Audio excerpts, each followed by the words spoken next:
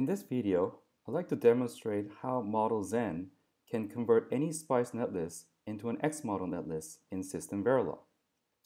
The example I'm going to use is a continuous time linear equalizer, which has a topology of a differential amplifier with capacitive degeneration. The first step to generating models from this schematic is to generate netlist. You can either use your own SPICE netlister, such as ADE, or you can use the XMODEL netlister.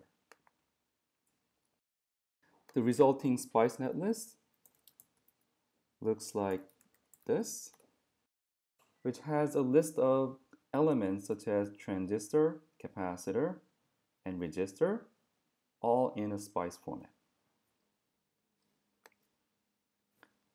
Now, let's generate model from this SPICE netlist. The command name is MODELZEN. We're going to soon change it to MODELZEN. You can use MODELZEN in two modes, the graphical mode and the batch mode. I'll first demonstrate using the graphical mode. The option to invoke the graphical mode is --GUI. It opens up a graphical window where you can type in the name of the input netlist file, the name of the output model file, and the technology configuration file. There are more options available, and you can see them by going through these different tabs. By pressing OK, MODELZEN will start converting this SPICE netlist into an XMODEL netlist. What you notice is that for each element contained in the netlist, MODELZEN runs a little SPICE simulation that extracts the IV characteristic as well as the CV characteristics. The generation is done. Let's see what we got. The resulting model is described in System Verilog format, of course. It has a list of XMODEL primitives such as capacitor, resistor, and MOSFET. In fact, these are the same collection of elements that you have seen in the original SPICE netlist. These numbers you are seeing here are the parameters fitted to the IV and CV characteristics of SPICE simulation results.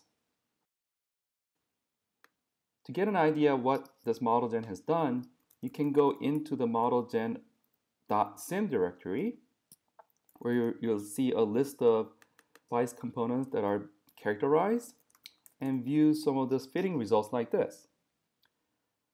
In this example, MODELZEN has fitted the IDS to VGS curve, this blue line, to a 5-point piecewise linear curve. The second way of running MODELZEN is to do it in a batch mode.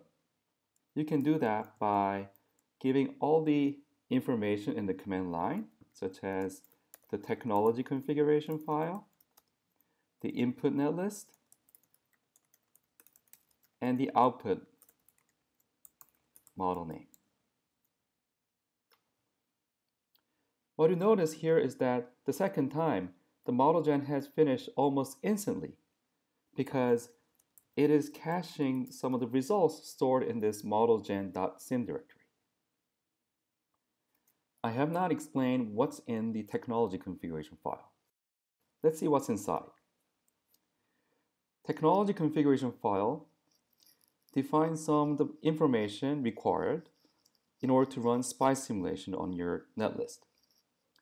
That includes the location of the SPICE model library, as well as the list of the devices supported in the technology.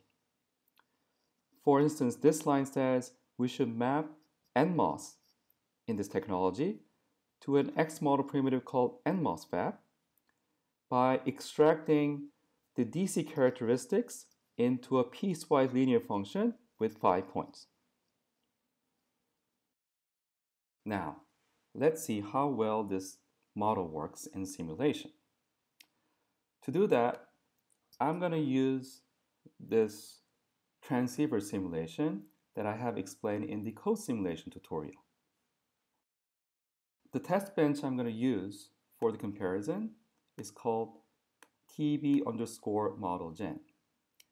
This test bench runs actually two sets of simulation, one with the SPICE netlist for the CTLE block, and the other with the model that we have generated. Without further explanation, I'm going to run the simulation and see what we get.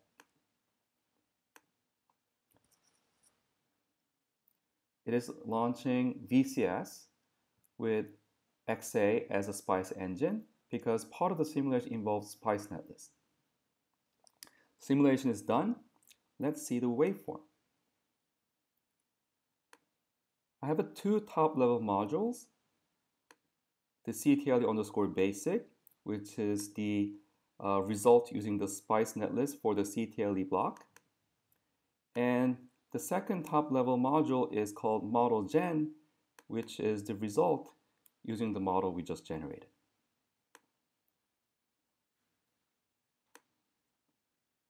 By comparing the two, you see that we have got the waveform that agrees very well with the SPICE simulation results. Yet, if you compare the number of points on the waveform, the SPICE waveform has a lot more points than the waveform using the XMODEL.